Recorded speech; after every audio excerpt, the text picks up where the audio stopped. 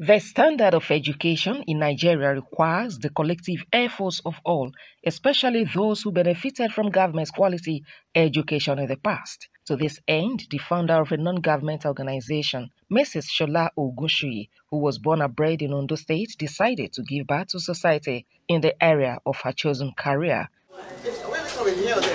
As the name implies, Positive Solutions to Greatness Foundation is saddled with the responsibilities of meeting the yearnings of the downtrodden. But we're going to look at pictures, and the pictures will tell us the story, okay?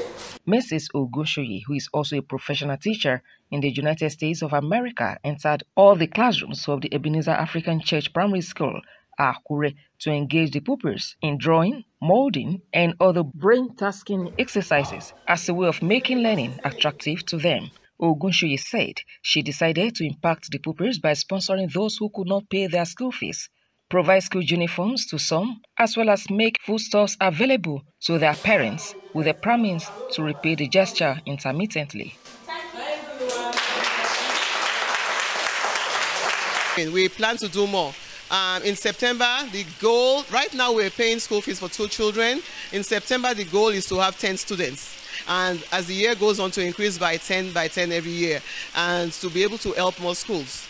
Like right now we have 1 school we're helping. The plan is to go further to help other schools. A director in the Ministry of Culture and Tourism, Dr. Shegun Bajulayi, and the headmistress of the school, Mrs. Francisca Nayeju, said the gesture will go a long way in boosting the standard of education in the state. A little drop here and there will make school education to get better. People who can supply books, who can supply writing materials.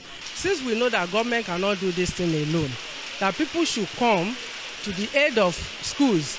So we are expecting more people at least to come and do this type of a thing.